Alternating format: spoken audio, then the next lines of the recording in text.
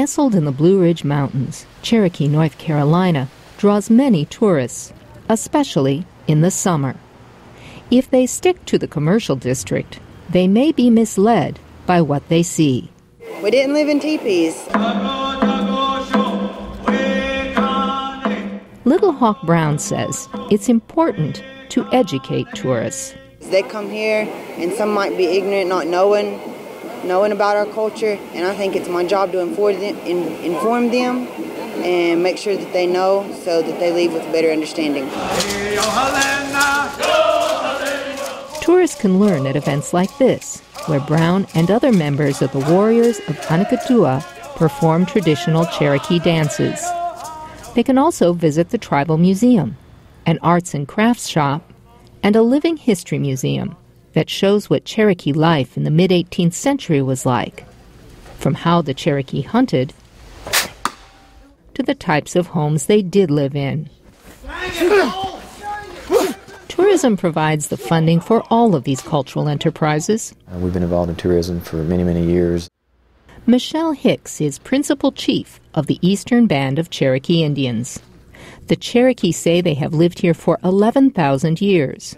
When the U.S. government forced the tribe to move west in 1838, ancestors of the Eastern Band of Cherokee Indians hid in the mountains. Today, 8,000 Cherokee live on the 225-square-kilometer Eastern Cherokee Reservation. Tourism is the primary source of income for the tribe, with the casino, which opened in 1997, leading the way. It was controversial. I mean, it's a moral issue. It's a value issue. It was quite a stir when it was approved. I'm not sure if you evaluated what the approval rating is today, what that would be, but I would say it would be pretty high. Of course, the income of the casino has brought a lot of resources that have helped us. The tribe says 80% of casino management and about a third of the employees are tribal members. Like every member, Myrtle Driver receives direct income from the casino twice a year. In June, that payment was more than $3,800. Driver used it to pay for her driveway and toward the construction of her new home.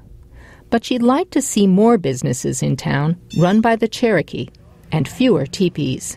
It's, non-Indians that lease the property, put those damn things up in front of their doors and on top of the buildings, because they're ignorant. As long as they get that dollar, they'd rather stay ignorant. In order for the tribe to bring in more income, they're going to have to go out there and manage, these businesses themselves. She believes that time is coming. I'm very optimistic because more and more our young people are putting the value on education.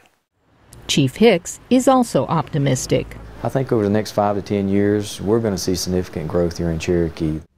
And with that growth, Hicks says, will come businesses which will take into account not just tourists, but the Cherokee who live here. Susan Logue, VOA News, Cherokee, North Carolina.